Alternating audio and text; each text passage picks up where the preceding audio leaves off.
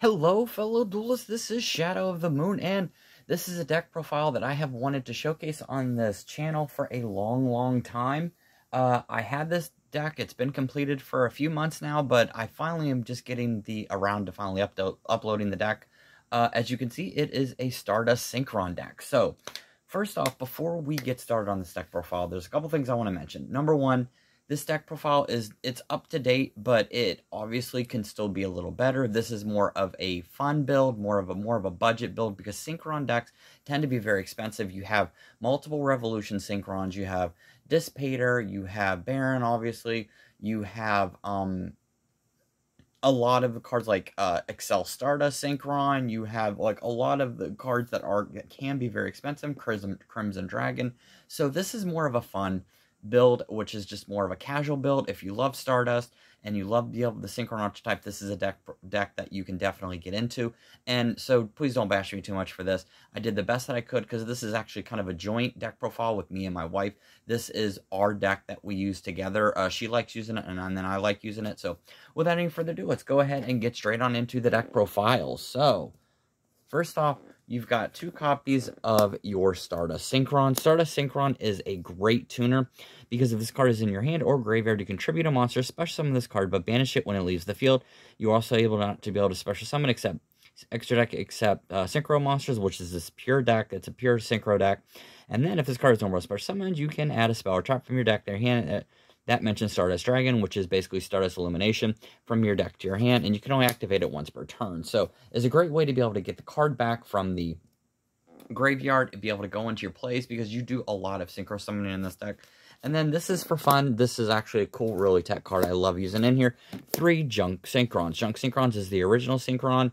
And so if you normal summon this card, if you have a level 2 or lower monster in your graveyard, you can special summon it to the field. So it's good to be able to add back your Synchro monsters, and you do get to use it, and I do get to use it in a lot of plays.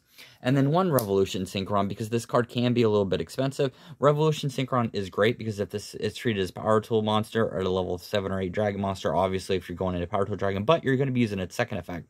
So if you control a level 7 or higher Synchro monster, when this card is in your graveyard, you can send the top card of your deck to the graveyard too, special summon this card special summon this card, and its level becomes 1. So it's a great way to go into a level 1 play. You have a level 7, this becomes a level 8, and you can go into like Blackwing Dragon, you can go into Draco Berserker, you can go into Stardust Dragon, you can go into anything that you want with this deck. So, and then triple copies of Assault Synchron. You pay 700 life points, and you can special summon this card from your hand. And obviously, if a dragon type monster gets tributed or banished, you can special summon the card, obviously using its effect. This is a great tech card because it is a level 2, so you do Synchro quite a bit in this deck. So, I mean, level 2 is very important. Level 1s are very important. I mean, this whole deck has so much going for it. And then we've got 2 Jet Synchrons. Jet Synchron, you can max it out if you want. I only thought 2 was appropriate.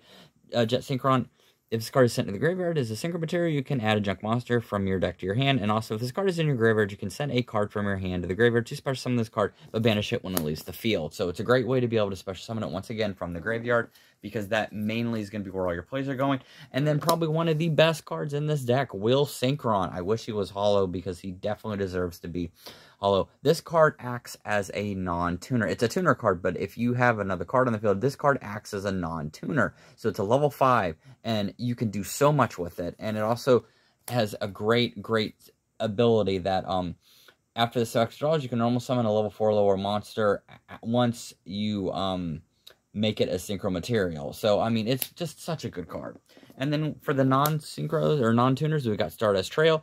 This card you want in the graveyard more than anything, because if it leaves the field, if a Warrior Synchro or Stardust Synchro monster is Synchro summoned using this card as a material, you can special summon a Stardust token and use those tokens to be able to Synchro climb. And then triple, this is kind of like your budget option. Junk Warrior, this is your budget option, because if you have no cards, you can special summon this card from your hand. It's kind of like different from the Infernoble card. So if you can't afford the Infernoble level 1 guy, go for this, because it is a level 3. So if you control no monsters, you can special summon this card from your hand. It's a level 3, and it's a junk card. All right, then we've got triple Junk Converter. Junk Converter is a great tech card as well. because Junk Converter, let me move this up here for you. Junk Converter, you can discard this card and one tuner, add a Synchron monster from your deck to your hand. And if this card is in your graveyard as Synchro material, you can target a tuner in your graveyard and special summon it in defense position, but it cannot activate its effects. It's another way to be able to get more tuners back from the graveyards. It's very, very important. And then triple Doppel Warrior, because Doppel Warrior can create those Doppel tokens. Very good card in this deck because you're going to be doing a lot of synchro summoning.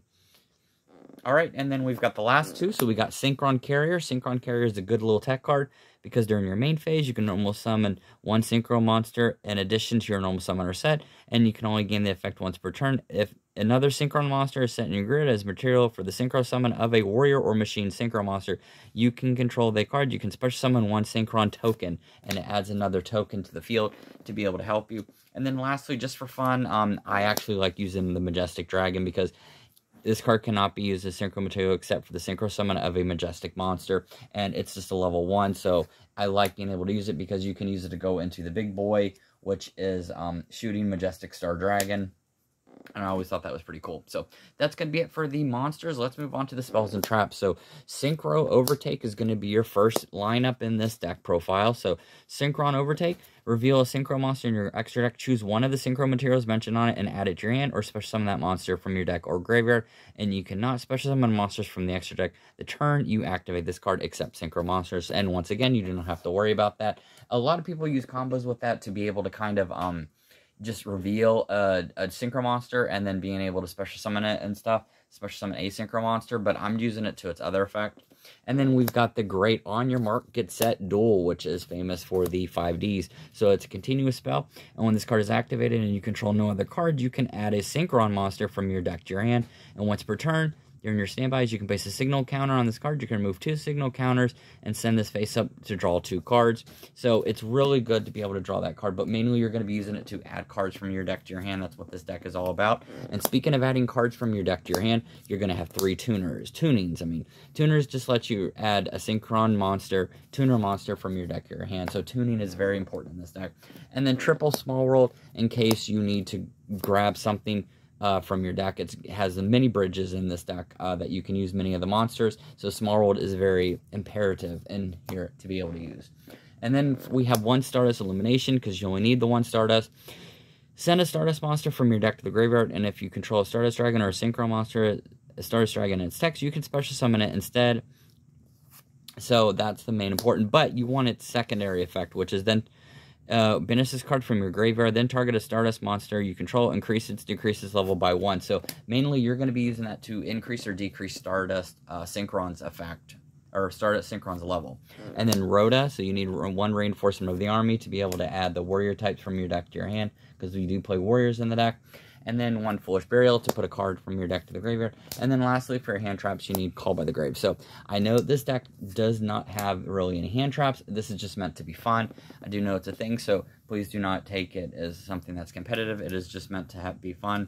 So, alright, that's going to be it for the main deck. Let's move on to the stacked extra decks. This has a lot of Synchrons. So obviously the big boy, Shooting Star, Majestic Stardust Dragon. You've got this guy in here. You've got your Stardust Warrior, which is just for fun. I love being able to have it because I told me and my wife, I was like, look, if we can have the deck, at least have Stardust and have Majestic, and we were able to actually pull it off.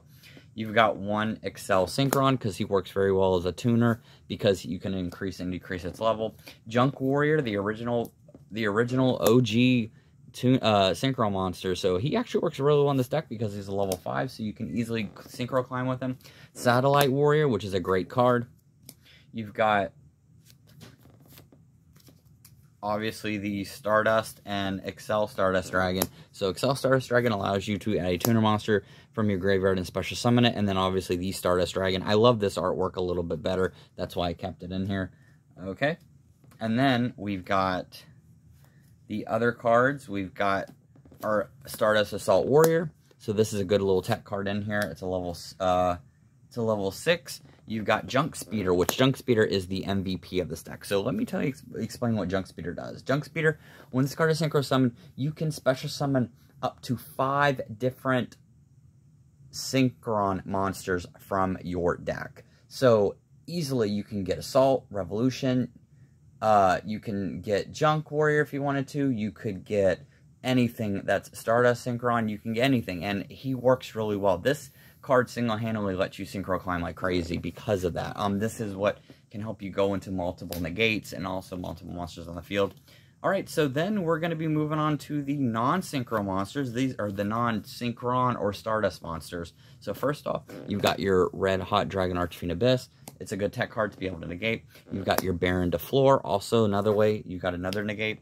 You've got your Draco Berserker of the Tenyi, so you've got another negate, obviously. You've got your Blackwing Dragon, which I have to relearn it again, but I will be showing you a combo to be able to use Blackwing Dragon and be able to synchro climb.